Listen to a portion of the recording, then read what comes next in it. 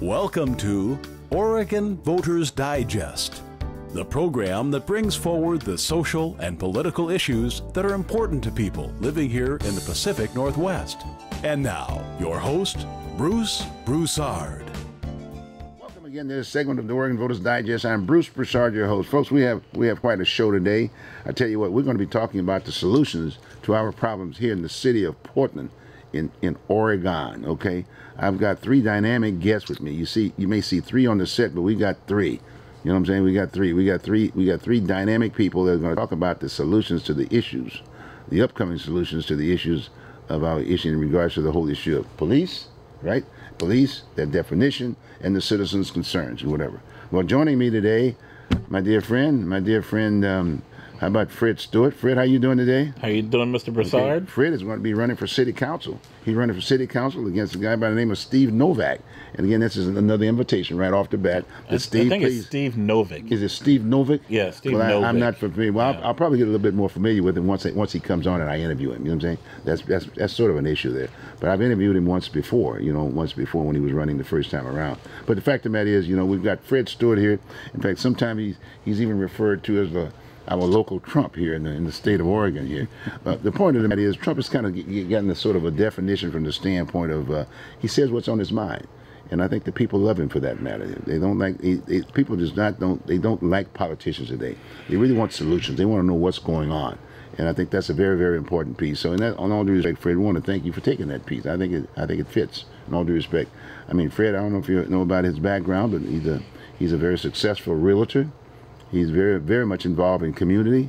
As you know, he's been on this show on a number of occasions talking about the issues that people don't want to talk about, and which we're going to be talking a little bit more about today. But he's very well placed, if you will, and as far as I'm concerned, more than qualified, if you will, to not only run for city council, but be a good, strong city council person. Again, he's an outsider. He's not an insider politician per se. So I think that's a very, very important piece. And then just to my left on your screen, but to my right, a gentleman by the name of Don DuPay. You've seen this one behind the badge in River City here on this particular show. An excellent read. Former Portland police officer, has the background. It's kind of interesting that Don is so interesting because here we are talking about all of these new factions within our own Portland Police Department today. But Don goes back in time, and he was there on the force back during those days when, in all due respect, when the guy was actually doing community policing and talking to people on the street. Right. And more specifically in Northeast Portland. Again, maybe you need to find this book somewhere. You can check it out. It's around. It's Behind the Badge in River City, a Portland police memoir. Don DuPay, with a foreword by Phil Stanford and Teresa. Yeah, you said Teresa there? Something like that. You saw that right there? Okay, Teresa DuPay, his wife. But the bottom line is that Don is here, and in all due respect, then my next guest here on the line is a guy named Bruce Broussard, who will probably be looking at the possibility of throwing his hat in to run for the mayor of the city of Portland. What about that? And to my left and to my right, if you will, and to your left is my new chief of police, Don DuPay. We're going to straighten this city up. I figure with a city council, that means we got 2 votes on there, right? Right, Fred? Absolutely. We're going to do the job. We're going to do the job. Yeah. It's not saying anything in all due respect, folks, but the fact of the matter is we need to talk about the issue here. We're a small town. We've got to solve this problem. We've got to solve this problem. We're not trying to take anything light with reference to our existing police department, or if not that, our existing city council to a certain degree. But the fact of the matter is something has to be done. And we got it all from the top on down. So we're going to have this discussion today. It's going to be just great. So Fred, why don't we just start off with you right off the bat and just give us a little blurb about your rationale for running for the mayor of the city. Mayor, well, I'm giving you 2 hats at one time. But anyway, I'm so excited about the fact that you're going to be running for city council. What do you think? Why are you running? Well, I'm running because I feel I can do the job better, definitely, than Steve Novick. I feel I care a lot more than Steve Novick. Mm-hmm.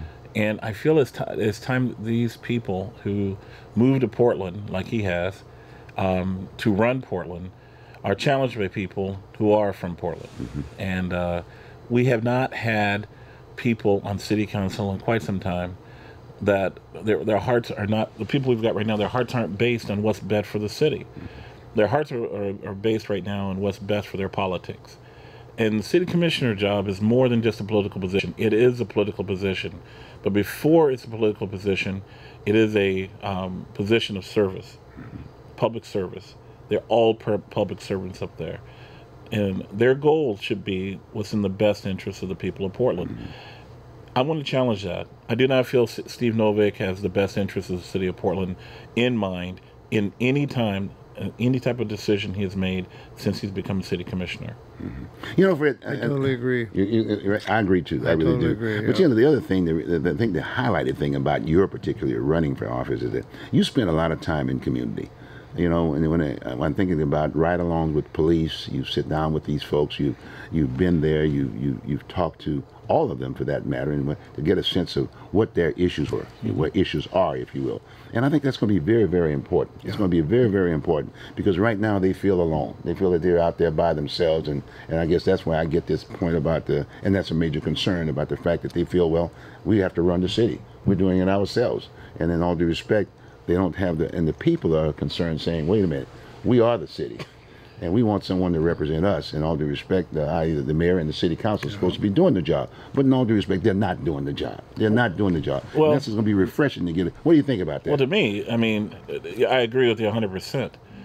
The people we've got at city council right now, the way they approach the city, for a lot of them, the city of Portland doesn't even exist after you cross 82nd.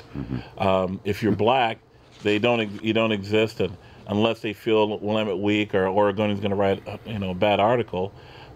These aren't people that we can rely on so far to build relationships with the community that they are sworn to serve. I mean, they're just not curious enough. And when it comes to the average working man, they just don't feel it. They don't feel the average working man and working woman in this space that we're living in right now. I tell everybody I decided to run before the street fee. But the street fee was just salt on top of the wound. An absolute disregard for what their decisions are going to do to the average person in Portland that isn't in their best earning years or isn't somebody who has a huge bank account. The assumption that any small business is just going to accept what they're telling them they can't accept. I mean, like I said, we need people who want to serve in city council to understand before you're a politician, because you are a politician if you're on city council. You know, one area you are a public servant. Right, exactly. You know, one other area that I know you're definitely expertise because of your background in real estate and aspect of it. Look at what's going on right now. I mean, we hear the word gentrification from that particular area, but I don't see anything's happening. No one is saying it. Only reacting from the standpoint like the mayor. So I got $20 million I'm going to put on the table, and then people are moving to Salem. I mean, moving to Gresham and all this, that, and the other. You see all this high rise and whatever, parking issue and whatever. What do you think about that? Well, Any thoughts? We could do a lot more when it comes to housing in Portland, more than just pandering to some Rolodex Negroes so they will stop, screaming and yelling in front of the cameras. We need a broad-based commitment, a broad-based plan on how we're going to have inclusionary housing in our development as we move forward in this city. We flat out need that. We need to look more at our traffic plan as it relates to our housing plans, because there is a connection here. Right now, the people are getting the benefit, and they should be getting the benefit of our incredible investment in transportation, bikes, light rail, everything else. Are people who are doing well financially in life, whereas the people who do need it the most are people who aren't doing very well. The further we push lower income people back, the further we push people who live in households that gross less than $75,000 a year out, the more costly it is for them to go to work. The more costly it is for them to get the goods and services that they need, and that is not good for Portland long term. Now, this is for both of you guys, Commissioner and Mayor. Yes. We need to go back and find out what happened to the 10-year housing plan. There you go. What happened? Nobody talks about it. That's right. And it began in about 2005 when I was working at the homeless shelter transition projects. We started, and the city jumped right into it. Yeah, this is a good thing to do. The 10-year housing plan, and I have talked to 2 different people that used to work with me at the shelter, and I've asked them the same question: what happened to the 10-year housing plan? Well, we stopped talking about it. It just disappeared off the table. They forgot about it in about 2 years. So that's my question to Charlie Hales. Yes. What happened to the plan? Let's go forward. Let's see what happened to it, and maybe we could do something about it now. I mean, you just have a plan, you have this goal, you put your money into it, and then, oh, well, the hell with it. Good point. It just disappeared. That's a good point. In fact, And- add on to what, yeah, go on, keep going. And the other thing is that for some reason or other, Mr. Novick seems to think that adding more parking meters is a good idea. He's confused by the fact that parking meters aren't making any money, that they've got 50 people out there writing parking tickets that don't make any money, and now he wants to add more parking meters that aren't going to make any money. So what we need to do is, in my opinion, is to shut those parking meters down at least 3 days a week, because it's driving business away from the city. People are not wanting to come downtown because I got to mess with the parking. The parking is expensive. It's $1.60 an hour. You know, and if you get a parking ticket, that's $39. That's grocery money. No, that's $50. 30, I know firsthand. I just got one for $39. Really? Yeah. Well, Over 1 hour overtime. There's a parking. difference between you guys. I'm not going to get it. Uh-oh. Don't tell me they're giving a black man and a That's white what man I'm saying. different tickets. I think so. I think We gotta so. check into I that. think, oh, gee whiz. Bro, are you going to that's handle not- that? I posted mine on Facebook. It's not right. Yeah, that's right. It's not right. You know, you've got to stop driving the business away from the city. Right. And parking meters, Mr. Novick, are driving business away from the city. Plain and simple. We got to figure that out. Right. We got to stop doing that. That's not good for business. Mr. Commissioner, Mr. Merritt, we've Yes, got to yes, stop yes. driving Appreciate business that very away from the city. Well, Chief, you know, you made some good points. You know, that's You one know of the what reasons the why you got chief to is be on going the to do? staff. Yes. The chief is going to start citing Yes. bicycles. Yes, now that the was the worst other thing. offenders Yes, on the streets. Yes. That run the red lights, run the stop signs, and get run over and killed. So then they paint green stripes on Right. the asphalt, and they think, gee, that's going to make a difference. Right. No, now they've decided the green on the asphalt isn't making any not difference. making a difference. So we're going to erase it. You're gonna erase it. Yeah, I And got you. I'm wondering, when in the hell did writing a line on the sidewalk or the street ever make any difference? They, you know, the white stripe down the middle don't keep people on their side of the that's right. road. Already. The white line over Begin here with. doesn't keep people in their own lane. Right. And the green stripe would just get bicycle people killed. Yeah. And the other thing is they need to have insurance. They need to have point. basic liability insurance. If you're going to be riding on the same asphalt that I drive on, That I'm you paying need for, to that have. citizens are. You Everybody need gotta to pay. have. You Right. need to have liability insurance. Well, I agree with that, because if I ever run There into a is your biker, revenue source. I'm definitely suing for PTSD. And what about senior citizens? You know what I mean? We've got a number of senior citizens living in this old community aspect. What about tricycles? I mean, and on tricycles, you know what I'm saying? So they can get on and ride out Stay there. doing on the weather. sidewalk. You understand what I'm saying? Well, make them wide enough so that seniors can enjoy themselves When I also, was a too. kid, it was against the law to ride on the street. How about that? That was a bad mistake, changing that. Get the Cub Scouts and whatever. But anyway, as you can see, folks, we got a dynamic trio here. And we got to talk about some of these issues. In fact, let me ask you about that. What do you think about the bicycle situation? Don brought up a good point. What do we go? Well, I gotta be honest, I like the bicycles. That's fine, but what about the rest of the citizens? We but need, not on my street. well, we got them in some streets. I mean, You gotta give if them we their didn't have north people and riding south. bikes in Portland right now, our crowded streets would be at least double what we are seeing right now. I mean, I don't think people quite understand how many people are moving to Portland, and how many of these people that are coming to Portland are bringing their cars. And we right now, the way Portland is and the way we're set up, unless we want to start building up when it comes to building freeways, we don't have a lot of land in which we can expand freeways. So we do need bikes. Well, Charlie just signed off on this Uber thing. I mean, geez, everybody's out there in the taxi. Everybody's Well, a taxi, if I get taxi elected, driver. What about that? if I get elected, What there's about gonna be that some deal? changes with Uber. Jesus Christ! I mean, There's gonna be some changes Where'd that with come Uber. from, Fred? Did you talk to? Have you talked with Charlie at all? No, they don't talk to me. They don't talk to you. What do you mean? You're a taxpayer. No, I never get a return. Isn't phone that why call. you're running for office? Matter of fact, I called. Wait a minute, I Fred. called Steve's office before it came out that I was running for office. Yes. Because I wanted to, Sit down, talk to chat him. with him a You little know, I got respect for him. I haven't gotten a return phone call.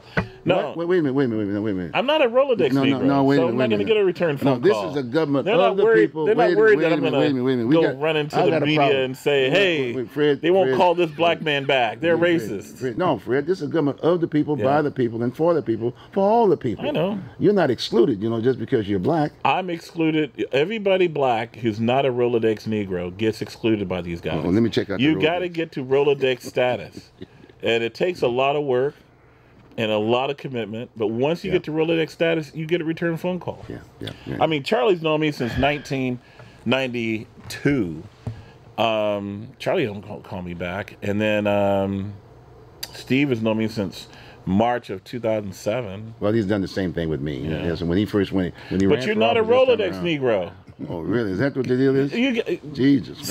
You gotta be a Rolodex Negro in order to get a return phone call from these people. Are you saying that the people that are working for him are Rolodex, the Negroes that are working for him? There's very few black people that work for these guys that aren't in Rolodex, or at least they're working hard at. They're taking classes to get into the Rolodex class. Really? Of Negro. Wow. They're working on it. Boy, man. I mean, self-assured, community-minded,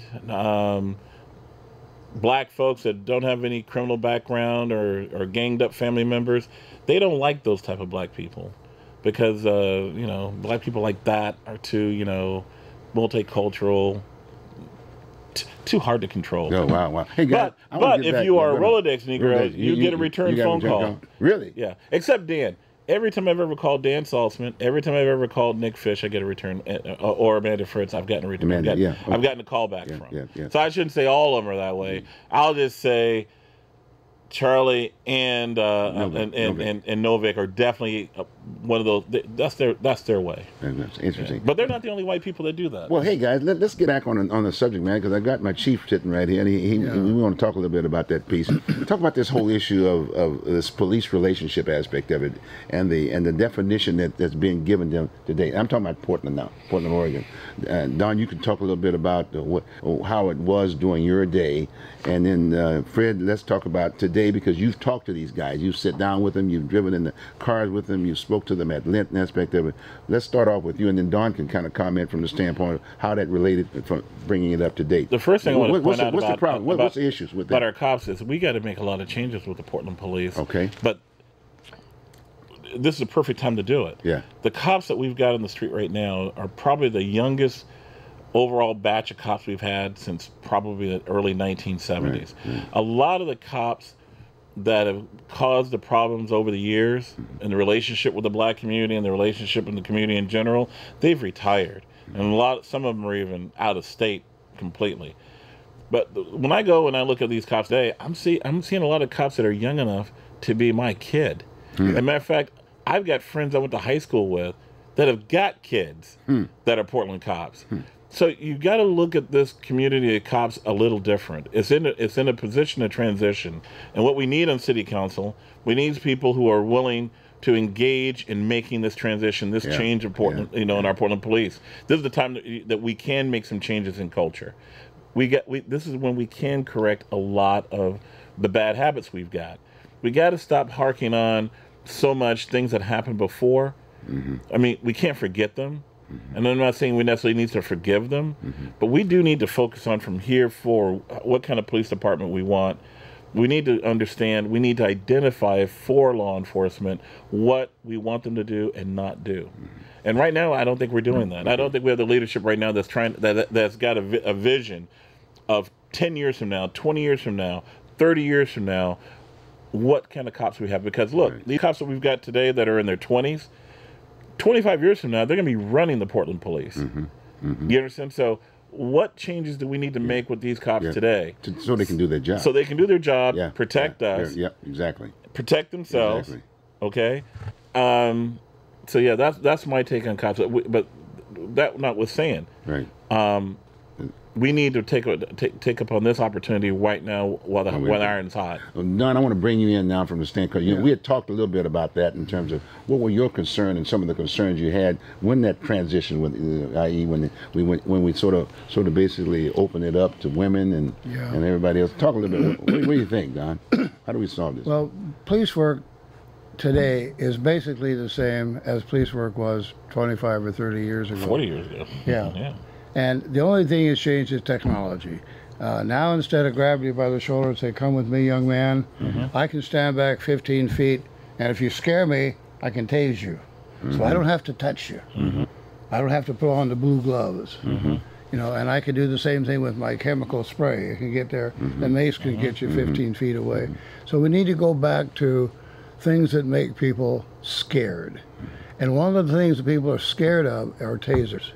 Tasers. Tasers have been declared by the Amnesty International as electronic torture devices. And they say the police should never use them. I agree. Tasers need to go. They need to get back to more hands-on police work. Let's get away from these chemicals. Let's make it more open. The Portland police now are insulated from the people they work for, the citizens. They're insulated by strong union contract, and they're insulated by internal affairs. Internal affairs was basically developed as an outcome of the Probasco decision years ago. Probasco filed a class action lawsuit against 30 cops and all the commissioners and the mayor.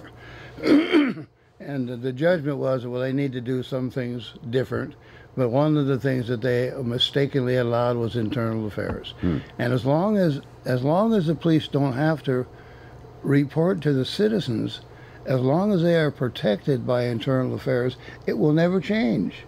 It will never change as long as I don't have to pay attention to what you say, my boss, because you don't matter. I'm not reporting to you. I'm reporting to the union. But the concerns that they have, but let me break in this one. But again, one of the major concerns that I see that the cops have a lot of times is the fact they have no leadership. They're just out there by themselves. Yeah. They're out there by themselves. I mean, the mayor's not responding. He's supposed to be the leader. But, I'm constantly saying that their point is that what I see is that they need leadership. If you didn't have internal affairs, say if the Portland police got rid of internal affairs, what should take its place? Open. It should be done in ideally a city council setting. You messed up. You accuse this person, and then we're going to hold a hearing in city council, and then all of the citizens are invited to come. You can bring your lawyer if you want, but if you're found guilty, you're going to pay. And then if you're found not guilty, we'll pay. Right. Now we got cams. We got a few more minutes here. What about these cams that are coming up now? What do you think about those cams? Cameras? Cameras. Those cams on the lapel. You think they're going to work? Are they going to turn them on when they want to or off? Or Cameras scare me because I don't want a cop with a camera in my house. Okay.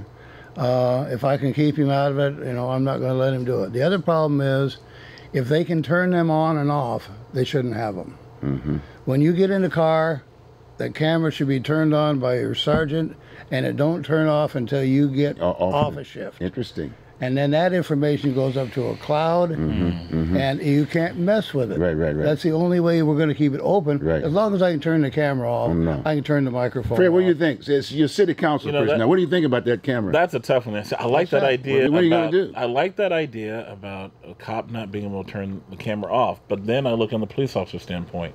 There are things they say and there are things they do in their car that are 100% legal, 100% part of the job. I don't necessarily want the world to know that they're doing. I don't want people learning what the lingo is for a cop. Like what lingo? What are you talking about? Cops have their own little codes and stuff like that. We've all heard the whole thing. Like what? 10-4, 10-4, 187. But they have a lot of other ways in which what? they You're communicate. Smiling when you're saying that. Well, no. Like what? No, they have a lot of other ways that they can communicate when they're in stressful situations. Kiss my butt or something? No, nothing like that. Like what? Like F you or something? No, nothing like that. So like what? But, hey, I'm going to blow your brains out or something? No, nothing like that. Tell me what Bruce, it is. Bruce, I've gone through the whole directory. I said they're totally legal and acceptable ways of legal? I don't know anything about legal. I know, but it was just like when we were in the Marines, and Marines in every unit have their own way of communicating things across what they're going to do next so they can coordinate actions. Cops need to be able to do that too. Like what? Well, anything. Hey, I'm going to take a look. You answer the question. I've run the background check. Don was a cop. I've done the background. Hold it. Don was a cop. Let me finish. No, but you haven't said anything. A cop says, I've done the background check on somebody. There's a warrant, and we're going to arrest him. Okay. How do you say that in a way in which the people that you're about to ready to arrest don't know automatically that they have been caught? In other words, you don't know the situations cops are in. They want to be able to communicate in a way in which they can manage the situation so people can't get hurt. Yeah, but who's the professor? That's why the chief's got to be here. See. My point is that as a chain of command here, they get training, and it's training, and the people need to know exactly what that training is all about. But what you're saying is that that's not going to be a part of it. They're going to do their own thing. Well, no, that's a problem. No, if you can turn the camera off, that's right. I don't like that part. Then you don't have transparency. That's right. See, the thing is, I agree with him on this. You use I the want word there, transparency. I want transparency too. We're just doing. I want transparency too, but I also want to be fair. I want to make sure law enforcement's not encumbered. I mean, I'm looking at both sides. I'm not even saying I've made a decision on which one I want, but I see both sides. Yeah, but you represent the citizens. I don't want a cop compromising an investigation or an action. Okay, but then again, I don't want a cop doing something illegal and having the ability to cut the camera off either. No, but what he said, it solved the problem. The sergeant turned it on when you get on the job, and then you turn it off when you get off. But the things move too quick sometimes. Too quick? Well, that's okay. Yeah. No, I mean, look, it's something important got to figure out. Don, what do you think? Figure it out. What do you think, Chief? You got to have transparency. You do. And if you do, if they are afraid that they're going to do something illegal, if the camera's going to not illegal. Wait a minute, let him talk. Well, I know. But I'm not talking about the illegal stuff. Let him talk. Then they can't turn the camera off. Correct. So then they're not going to do those illegal things. Cops have done a lot of illegal things over the time. Okay. You know, my book is full of them. And, yes. See, and I agree with it. Wait a minute. Hold on. My book is full of the illegal things that cops have done in the past that wouldn't have been done if there'd have been a camera on them. Okay. Like writing tickets on tombstones. And that's where I'm torn too. See, I on one hand, I'm a big proponent for the cameras because I feel there's too much ambiguity between the word of a cop and the word of a citizen. And when I say ambiguity, a cop walks in, they're automatically adopted as telling the truth, even when they're not. We need something in the middle to be the equalizer. And the most fair way to equalizer is the camera. Now, but the other part of the thing is, I don't know if I want a cop filming every single thing they do. You understand? Because there are discussions they have both internally and with citizens. You know, we're trying to get people to snitch. Do I want a cop filming a snitch? You understand? Do I want a cop? Hold up. We got about 3 minutes. Now, the only thing I can say to you, again, like I'm sitting there now too as mayor, right? You got me. My chief has just laid out a presentation to the entire city council. Now we're taking a vote. We're going to take the deal. Done deal, right, Chief? I want. Well, look, I want the cameras. I want the cameras, but me too. Look, we got about 3 more minutes, and naturally, I want you to respond to the whole issue of Black Lives Matter. As far as we've been hearing this whole piece about police, and how does that fit, and how do you respond to that? Well, I'm glad that there's a for Portland, Oregon. For Portland, Oregon, I'm glad there's a Black Lives Matter move. I don't trust Don't Shoot Portland, but I'm glad there's a Black Lives Matter. I'm glad the discussion is going on, but at the same respect, I want it also geared toward all Black Lives Matter and upset at everybody who takes a black life. We've had over 500 black lives taken by black gang members since August 18th, 1988. We've, in the entire history of Portland, Oregon, a good friend of ours, J.D. Challenger, says we might be 200 or so from the Portland cops. In other words, Portland cops in 115 years maybe have tried and killed 200 black people in over 100 years, whereas in 27 years, over 500 black people have been killed by black folks. So when I hear Black Lives Matter, I want to hold cops accountable. One of the things I'm asking people about is, whether or not we should make it an absolute intolerable offense for a cop to shoot somebody unarmed, even if it's ruled justified.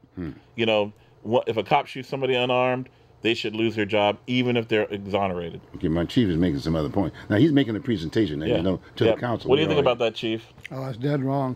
There are a lot of people who were big enough to overpower me when I was a cop, and probably still, that never had a weapon.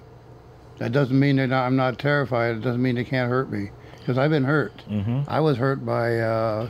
but back then... Wait a minute, let him get through. I was hurt back when I was working Vice by 6 guys that jumped on me for an arrest that I made at Van's Olympic Room, and I got hurt pretty bad. And none of them had a gun. But what if you had a taser? I had a gun. But what if you had a taser? I wouldn't have used it. I had a gun. I didn't shoot him either. See? Okay. But look, guys, look like we're gonna spend a little bit more time on that part. Yeah, I mean, we want to do a little bit more time. But the fact of the matter is, we run out of time at this point in time, folks. We're gonna bring Fred back, and maybe we might be able to get you guys Steve Novick to come back here with you. Can you debate with him? I'd love to have Steve here. Steve, please come invite on him. board. We're going to invite him. I would love it. I want to talk to Steve a lot. Well, Steve good. would be a good interview. Sounds good. Steve's smart. Sounds good. It would be great for Portland if we did that a lot. Sounds great. Okay, we're going to take a short break, folks, and we'll be right back. Have a good one. Thanks, guys.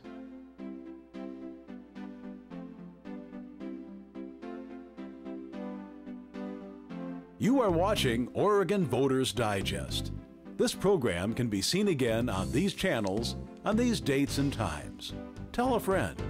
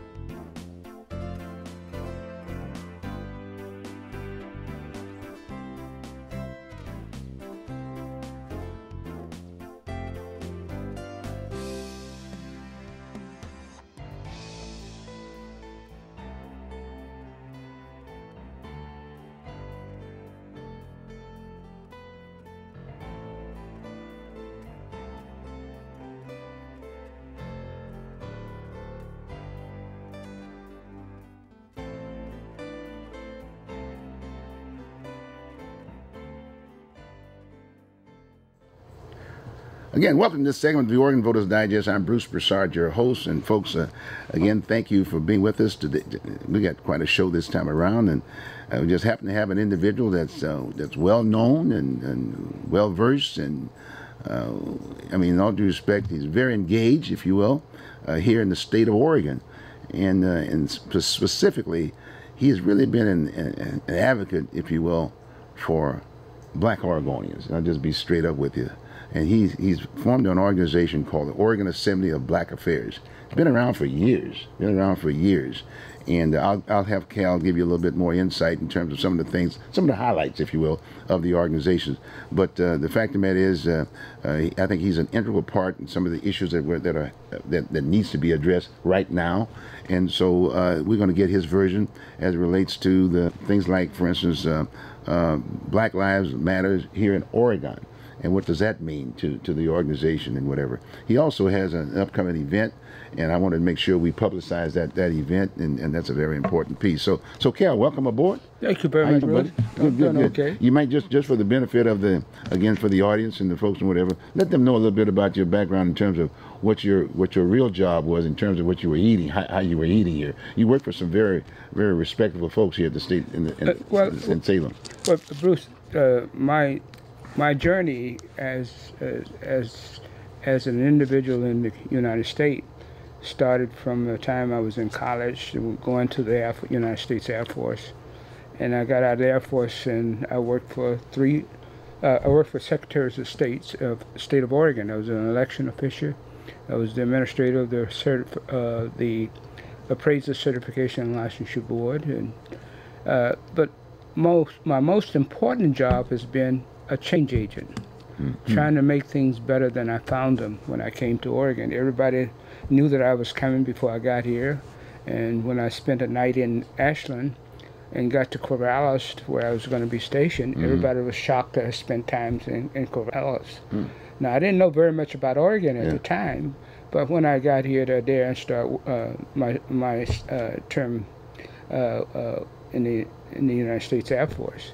Later, I met some professors on campus who wanted me to come back after I went to Turkey and to come back and do some grad work, in which I did. Okay. Okay. But I just tell people basically, I'm just a change agent. Yes. And we started the Oregon Assembly for Black Affairs to get blacks involved. Excuse me, but before you get into that, you wouldn't even be in the change. In fact, you wouldn't be sitting here had it not been for your wife. I know you're married. Oh yes, I and am this married. man is also he's an educator too in his own rights and his own right.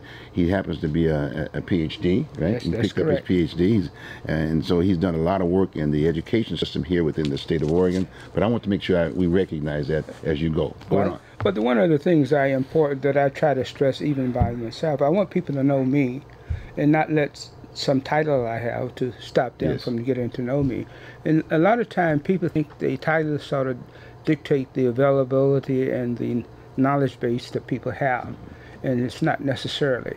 I find a long time ago that even though one have these degrees and they've had all those things out there, they're a lot scared to talk about it or to share with the community how we necessarily need to build a community and make a big difference.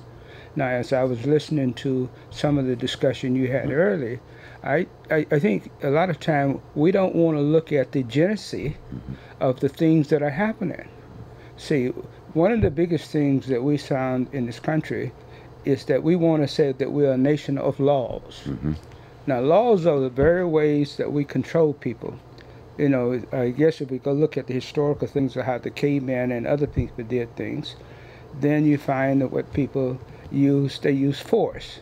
If you weren't part of my cult or my a little group or a tribe, then you lose, you take over. But the United States, with the concept, now I don't want people to hold me completely accountable for all that I'm about to say about, but being a nation of laws, the laws have been used. On the table. Okay, I'm sorry. No problem. I talk with my That's hands. okay. That's okay. I talk with my hands. I understand that. That's understandable. Laws have been used to control black Americans. They've been used to control white Americans.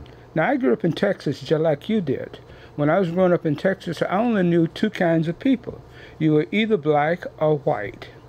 Now, these are political terms, but they've been used to categorize a situation that we are facing today in many ways that we don't want to acknowledge that we're facing.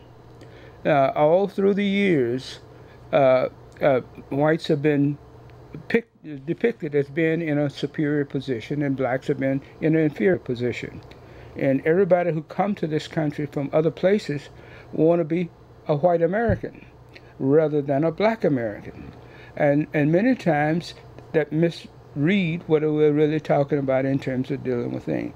But I think as we move through the civil rights movement in this country, white Americans began to find out that they're not any better off than black Americans. And that is the things that you're seeing what really happening more than anything today. But people are trying to define some of the current movement in a way that is negative. But I think in many ways, as we look at what is going on, we will find out that blacks has been on the foreground or the forefront of many of the changes that brought rights up front to all the people. And you can go back to the time when this country got its Constitution. Now, there was no definition of what citizen mean in many ways. I guess I'm not a historian, but go back and get some of these But you are. Well, we all are. Yeah. Okay. We all are, but That's we all are in many ways. So yeah. But what I'm just saying is that when we go back to look at from the history of this country and look as to how people perceive things, you will see that the definition for citizens, for being a citizen, really came to fruition when they tried to get rid of slavery in this country. When you go to the 13th, 14th, 15th Amendment of the Constitution, you see a definition of citizen. And that's one of the reasons that people was talking about people being born in the country, being a citizen automatically. Now, that was not always the case. Sorry. That's all right. So someone is saying I need to go to the next level, which is good. You got that one on? No. But the point I'm making is that if we don't pay attention, we find that we're many things are surfacing that we should not allow to surface. And then when I was sharing with people about Oregon had it such that the U.S. said I was 3/5 of a person. Oregon had it such that I couldn't even live in this state, could not own anything or do anything, and they wanted the legislative body to use penal laws to keep me out. In Oregon. In Oregon. That's it, and that's part of its history if you go back and look at it. But also in that same phrase, it told white Oregonians, you would be penalized if you harbor black Americans, if you do all these other things. But people sort of forgot about how that controlled white Americans, white Oregonians, to do some of the things that it was doing along those lines. And that's one of the reasons that we're trying to develop a film we call Whitelandia, to share with the people of Oregon how black Oregonians and white Oregonians saw how the treatment of black Oregonians in this situation. And two, when we began to look at what is going on around us, I heard you were talking about Black Lives Matters, and some people, Black Lives, yeah. The other person was talking about he didn't want to look at it that way, he wanted to look at the other. But when you began to see that all these years, blacks have been on the foreground of bringing the rights for people in the state and in this country, you have to deal with the issue that Black Lives Matters from the standpoint that it opened up the American government to deal with the reality of what is happening to its people. Do they understand it? No, they don't understand it because... Why do you think they don't? Because they don't understand history. History. They don't understand... But if it's not being taught in the school system, how are you going to get it? Well, the point of it is sometimes you have to go through the process that people go on now, is highlighting it in the press. Okay. But at the same time... But then they're having issues. Well, at the same time... putting it out there. Yeah, well, at the same time, the press is trying to define what that really means. But can they? Well, they can put a definition out there, and many people will buy the definition because they don't want to really look at what's really being said. And my point is that we talked about, the Oregon Assembly for Black Affairs has talked about state-sanctioned discrimination against black Americans, which means that there are laws that are put out there on the books that demonstrated to control black Americans, both at the national level and at the local level. Okay, let me ask you this question.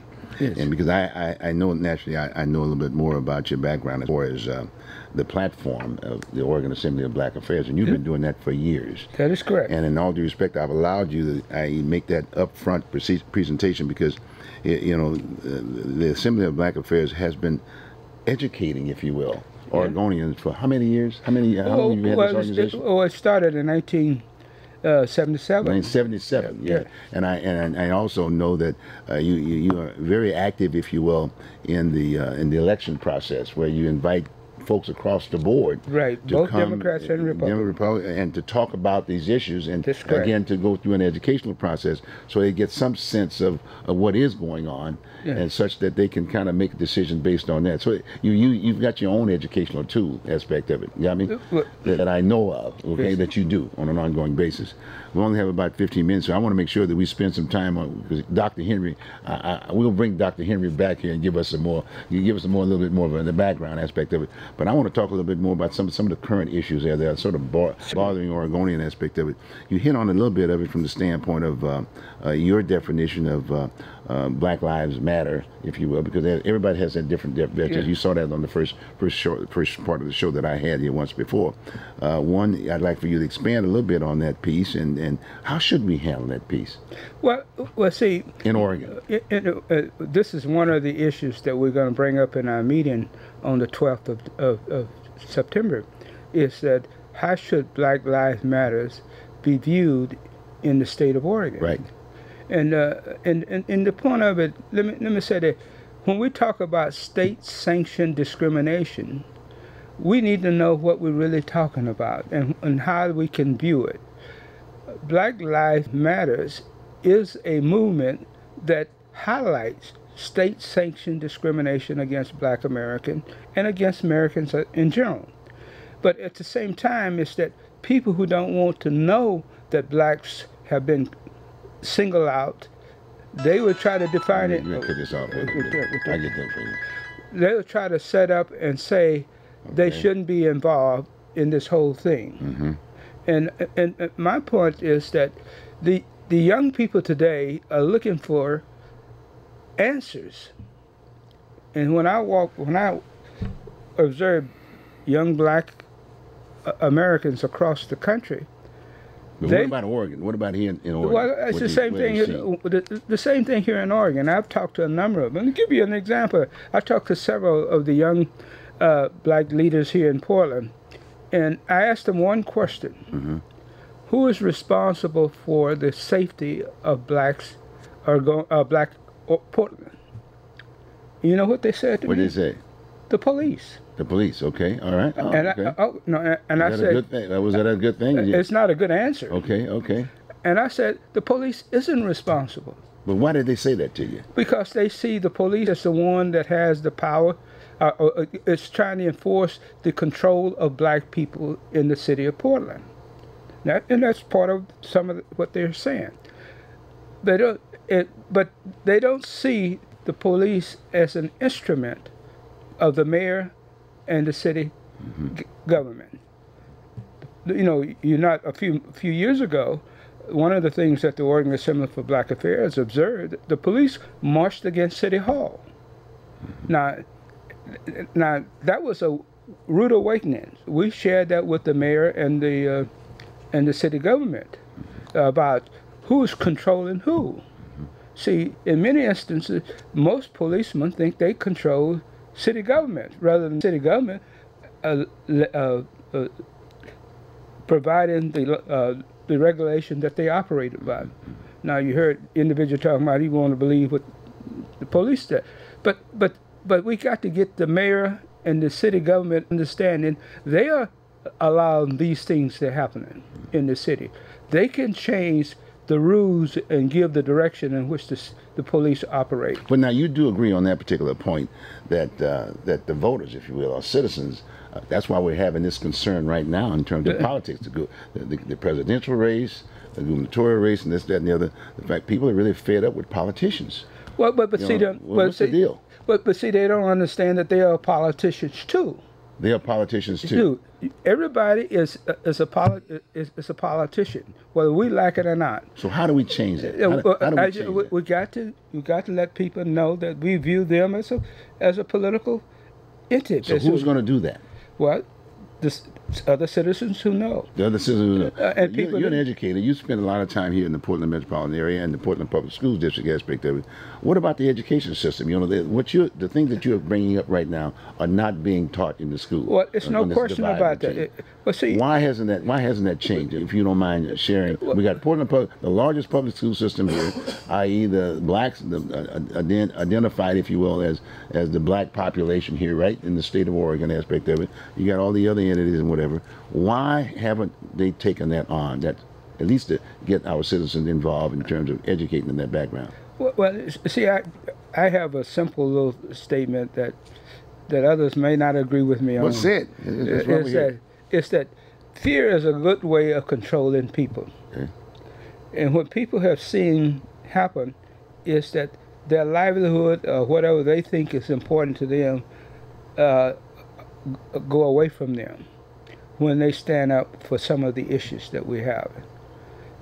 And the point of it is that you can't bring about change unless you're willing to use what you know to affect the kind of change that we're seeing happen. Now, there are a lot of good people who think they're doing the right thing. But when you have years of conditioning process that is done by the education process and the judicial process, it's hard to get people to want to move away from those things. Mm-hmm. See, I often think that when our education system are afraid to tell people that they have rights.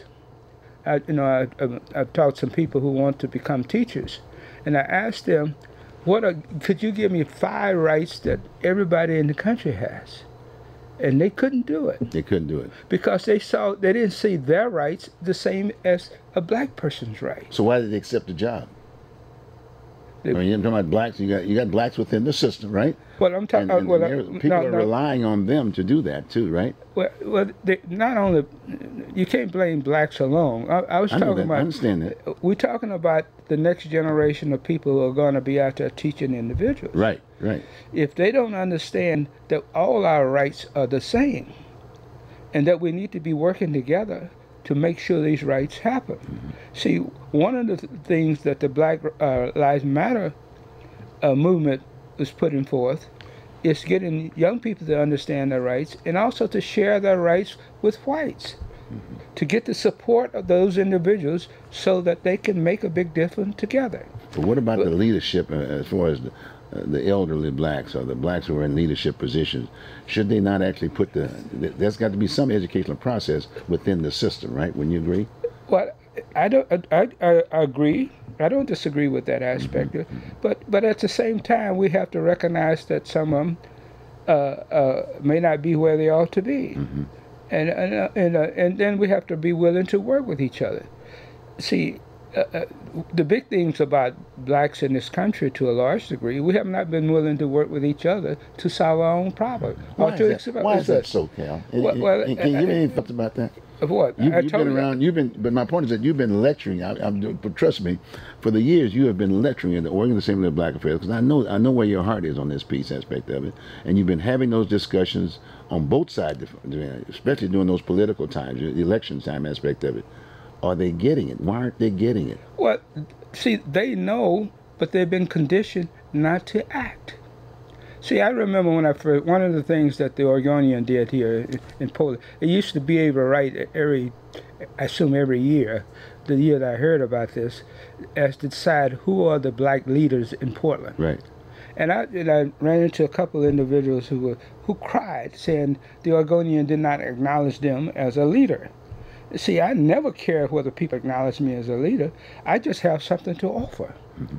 Did they take your list? Huh? Did they take your No, I didn't try to. You didn't try to. I didn't try to say who was leaders, mm-hmm. but I'm talking about in terms of what I have done here in the state. When I organized the Corvallis branch NAACP, the Oregonian came down and wanted to interview me as the next black leader in the state of Oregon. Right. I refused to let them interview me. One of the things I said to them, when I have something to say, I send you a press release. That in some minute that bothered them a great deal, because I didn't want nobody to come up and say that I was leading all the blacks in the state of Oregon. That was not.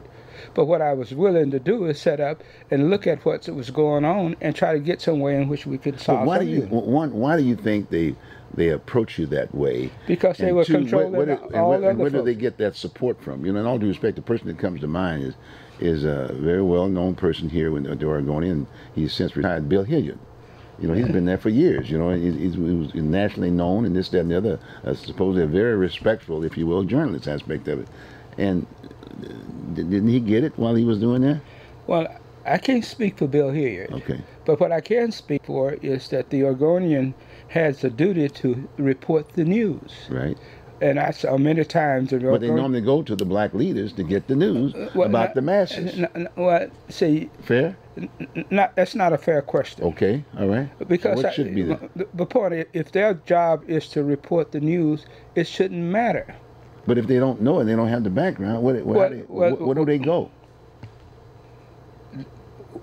They would go where the news is. Okay. And then try to, or where the report should be done, and share it with the people. Okay. See, the big point is that the Oregonian, just like all the others, was trying to control both blacks and whites about what is going on. Okay. So if they don't give the white people the information, they think that all the blacks are wrong. That's just like right now, we're seeing what's happening with the Black Lives Matters. Mm-hmm. People are not really looking at state-sanctioned discrimination as the root of a lot of these things. Well, do me this favor. In fact, I'm gonna give you give the whole card out to the viewing audience at this point in time, because if you give the whole card, they won't attend your I understand meeting. So we got about 2 minutes left. I want you to spend a little bit more time in terms of your upcoming events, where it's going to be, the time, if you will, and get the date again, and what are some of the things that you're going to be doing at that event. Well, one of the the event is going to be held at the AME Church at Vancouver and Skidmore. Okay, Vancouver and Skidmore. Well, here in Portland. Okay. On September the 12th. General membership a meeting starts at 10 o'clock in the morning and goes to noon. Okay. It is open to the public. Okay. And we'll be talking about several key issues. One of them is Black Lives Matters as an issue, because we need to talk about it. Mm-hmm. And we're also going to look at some of the birthright citizenship. Oh, birthright citizenship. Sounds like Planned Parenthood to me. No, you ain't gonna talk about that at all. No, we talk. I mean, we got this. You got this outfit here on Martin Luther King Jr. Boulevard. People still asking the question, if you will, as a result of the national news from a standpoint about what they've been doing in regards to black folks. Well, we got a presidential race coming up next year, and we've had some people who want to talk about getting rid of the 14th Amendment. Okay. Now, people need to understand what that really means. Well, that's what I'm saying. I'm gonna bring you back, Dr. Henry, back on this other piece. But we only have about a few more minutes. I want to make sure that people know where you're going to be having this session on that. What is it, 16th? On the 12th. The 12th of September. 12th of September. Is there a phone number that they can call and get information background from you? Well, they can call. They can call 541-745-5570. One more time. 541-745. 5570. Okay, good. That's a very important piece. We only have but a few more minutes here. Well, back to about 20 seconds, if you will, at the most. And I wanted to make sure that you were able to get that piece on. But you're always a valuable interviewee, if you will, because the fact of the matter is you've got all of this information, and right up front with it needs to be shared, because you've been doing this for years and years on this piece. And that's what I've been trying to do more than anything. As a change agent, I'm just trying to share what I have so that others can check it out and help change our society. Good. Well, Cal, we're going to get you back on. In fact, after the event, would you mind coming back and you can just kind of share with us in terms of what did Certainly, transpire? We're glad to. Well, good. Thank you very much for being with us, buddy. And thanks for giving me this few moments to share. Okay, it's always a pleasure, Cal. Okay. Dr. Henry. All right. Okay, good. Thank you very much, folks, for being with us, and we really appreciate the fact that we were able to do this here on I call it the People's Channel, if you will. It's very positive. It's something that we need, if you will. Stay involved, and by the way, please register the vote. Register the vote. Take care. Have a good evening. I'll see you later.